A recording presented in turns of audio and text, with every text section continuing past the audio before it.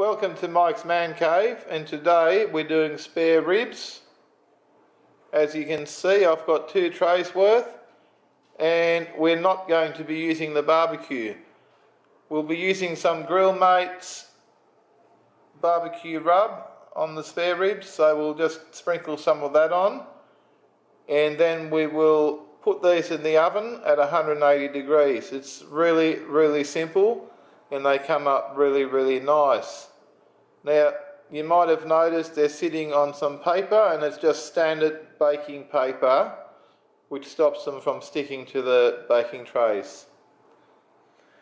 Well, on this tray we will be using McCormick's classic barbecue seasoning.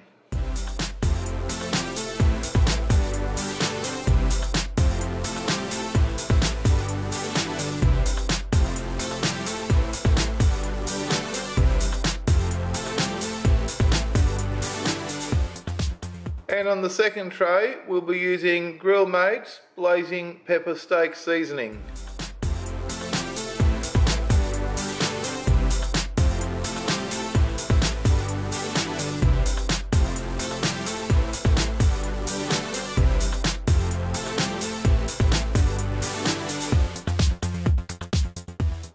Now that we have flavoured the spare ribs, they're ready to go into the oven.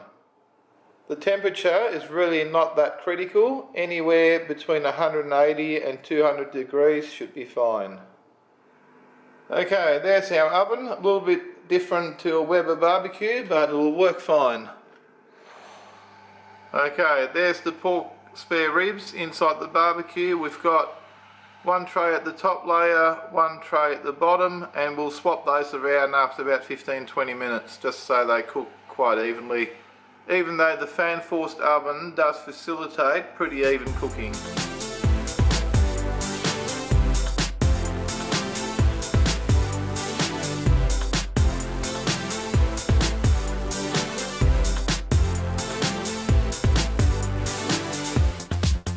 Okay, and there we are.